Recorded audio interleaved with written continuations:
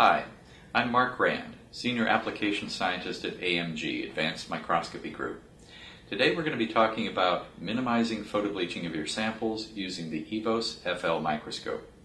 Now the EVOS FL microscope is unusual in the market in that it uses LED fluorescence illumination built into the center of its design so that we can maximize our fluorescence excitation and get the maximum signal possible out of that illumination. And the way that it's accomplished is through this little device. It is what we call a light cube. This light cube has an LED built into it. That LED actually has some collimating optics, excitation filter, a beam splitter, and an emission filter in the back here. Pretty similar to a standard fluorescence cube that you would have for a white light source. But instead, each of these is a separate dedicated fluorescence channel that's used for imaging your sample. One of the nice things about this light cube is that we can control it electronically. We can turn it on and off instantaneously. We can modulate the intensity of the light that comes out of it and control that in concert with the gain of the camera.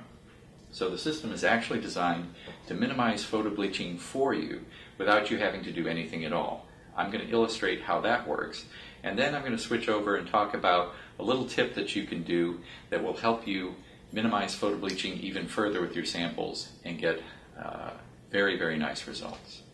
Here's how EVOS FL minimizes photobleaching in normal use.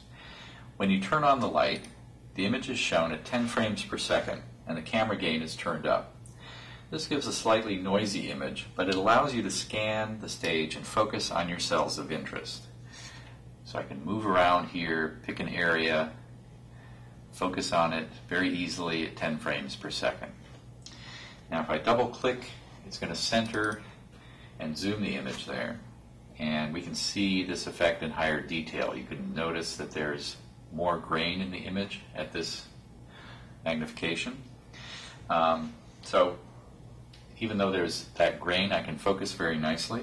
And then when I move over to the capture button, click on capture, the LED intensity increases for the duration of the exposure, which is now longer than 100 milliseconds, and at the same time the gain of the camera is turned down to reduce the noise.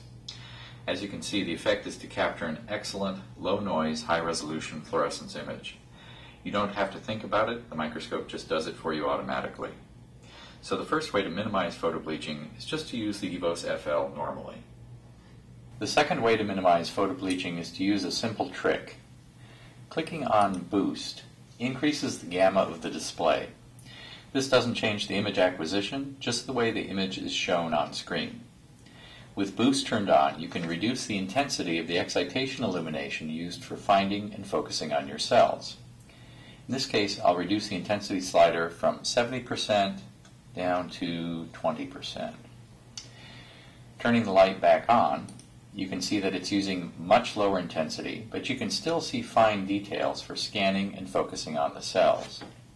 If I move the stage now and find a different cell, I can locate it here, center it, and focus on it, and still see enough details there